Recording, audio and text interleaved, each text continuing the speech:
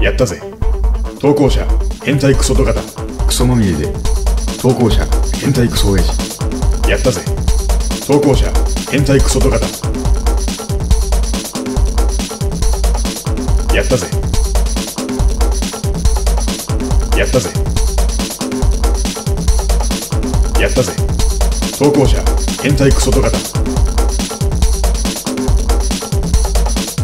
ああ、もうクソが出る。昨日の8月15日にいつもの不老者のおっさん60歳と、先日メールくれた汚れ好きのドカタの兄ちゃん45歳と、わし53歳の3人で県北にある川の土手の下で盛り合ったぜ。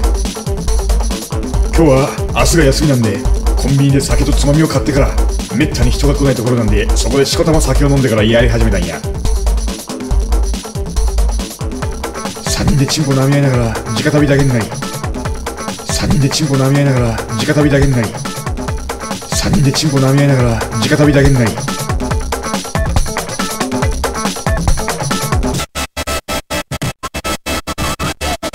やりたい。投稿者クソ親父。クソまみれのプレイをやりたいぜ。お互いに感情してからチンポを尺立ちしながら顔や頭からクソをかけたりかけられたりしたら最高や。もう考えただけでチンポが勃起してしまう。できれば年配の親父やじいさんのクソが一番だが、クソだらけになれるなら30代40代のおっさんでも一緒に変態の限りを尽くし、気が狂うほどぐちゃぐちゃになりながらケツの穴に入れたりクソだらけのチンポを舐め合おうや。また不老者のおっさんに線ずりを見せ合ったり、その前で小便をかけ合ったら興奮してたまらないぜ。一緒にやろう。岡山県の北部ならいいが、岡山市内でもいいぜ。163、90、53の変態親父や。ドカタ姿のままで汚れながら来るのが一番や。連絡早くしてくれ。クソ食べて待つぜ。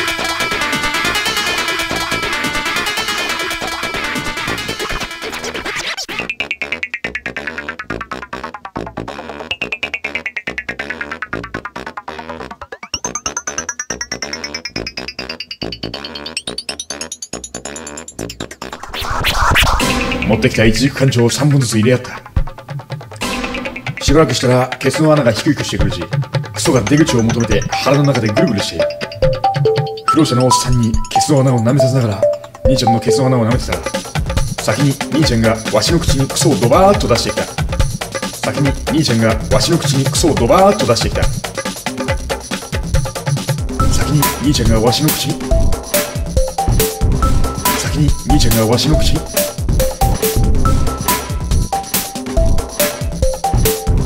先に兄ちゃんがわしの口にクソをドバーッと出してきた。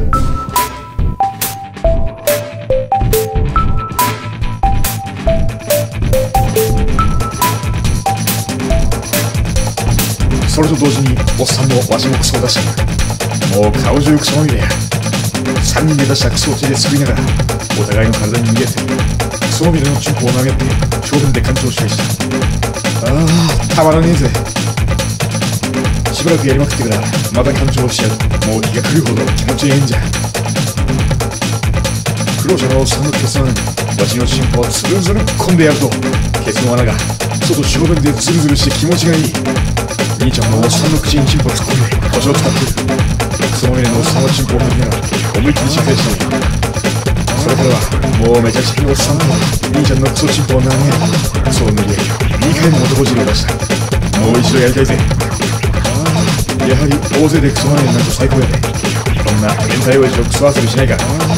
ああ、早くクソまみれになろうぜ。岡山の県北でアイデアしたら最高や。わしは163、90、53。おっさんは165、75、60。クソまみれでやりたいやつ至急メールくれ。ドカタ姿のまま感動してクソだらけでやろうや。